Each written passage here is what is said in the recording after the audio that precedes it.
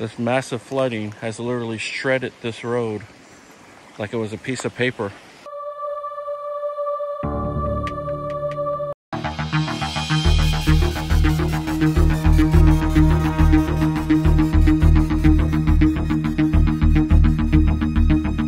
Taking a look at the damage before we start cleaning this up, y'all. Just good to be able to see it, you know. The amount of gravel and rock. You guys look at that. That is washed down off of the road. That is plywood. And those are chunks of the asphalt from the road, y'all. Oh, that is the ripped up. I'm gonna walk this way.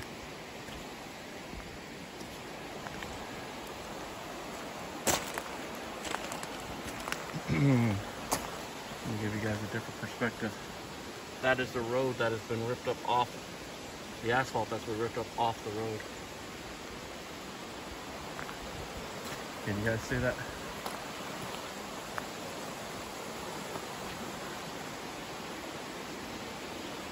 Where they've had multiple layers of asphalt on this road, and it's been completely torn from it. I don't know if I can cross this safely.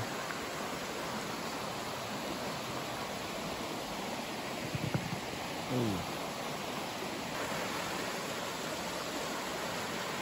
Look at all that, the washout from all the trash. Oh no. No, no, no, no, no. Okay, y'all.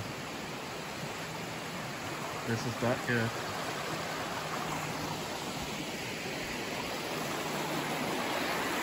I mean, there's pieces of furniture here. Can y'all see? There's pieces of furniture. There's something, the legs of something there in the water. This is how high this water has gotten. It's as high as what this. There used to be a little, there was a crop here, y'all. It's gone. The guy had planted for tomatoes. It's completely washed away.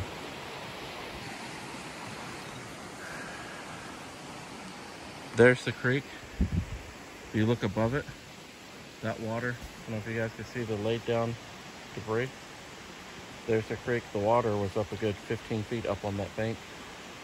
15 feet wide and about 3 feet up. That's probably, so you have the creek there. You still have water coming down from that washout up there.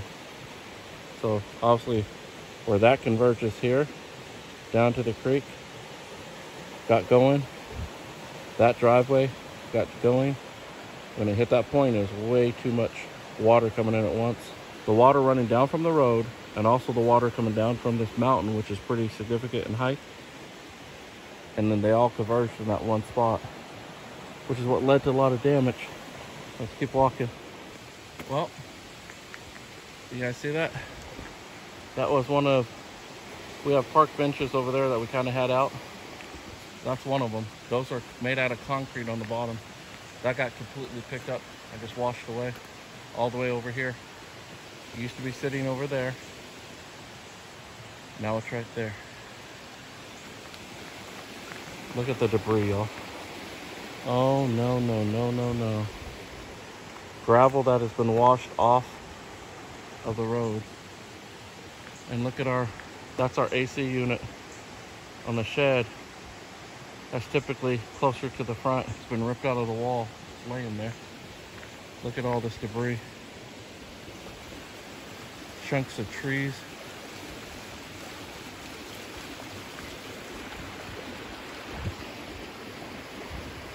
Oh no.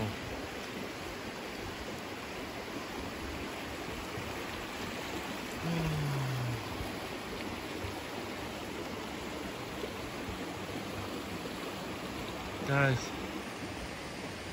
the road up here, can you all see that? The road has completely been chunked up. It's thrown all in the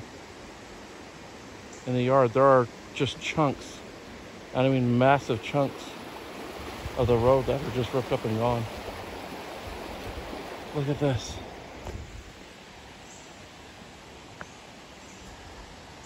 I don't even know how to describe that.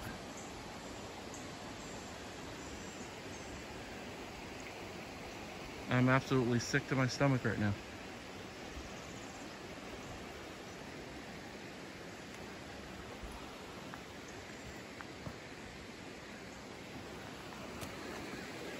That's the creek that normally is only about that size. It's all the way up here, y'all. And it is overflowing onto the road. This is chunks of asphalt that are just completely ripped up and have destroyed the whole front part of this farm. Look at this washout. I'm only gonna go so far, y'all. Our property ends right up here near this tile.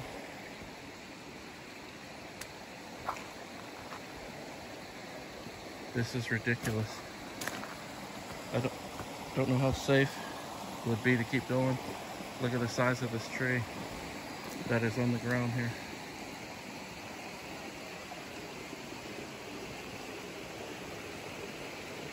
The road runs at a downward slope, and clearly it brought all this rain too, but this is a road tile that has almost been completely ripped out of the road.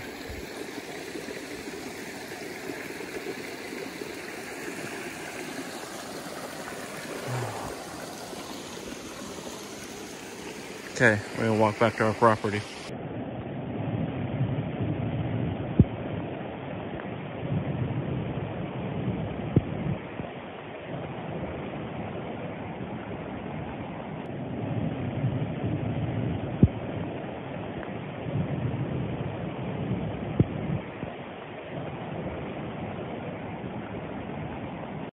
Guys, the road that was here is laying over there.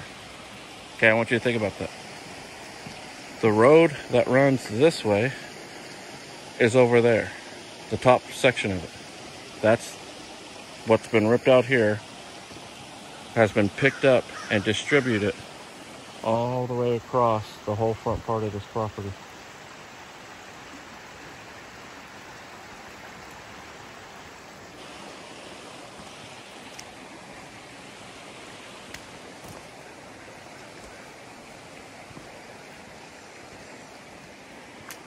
This massive flooding has literally shredded this road like it was a piece of paper and has picked it up and redistributed it across the entire part of this front yard here, or front part of our farm. I'm only gonna keep going as far as I can that it's safe, guys, but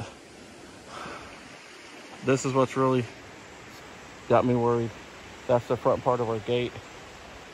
There's power lines. Oh, uh-oh. Yeah, I can't go in there. There's power lines that are down, y'all. If not that, water lines. Don't know if you guys can see those black wires that are right there. There's the power line. The black wires are running this way. I don't want to step into that. Those could be water lines, but they also could be part of the power lines. And I'm not taking a chance on getting that water that's running there. Should not be coming down. The front part of the shed is ripped open. The doors are wide open.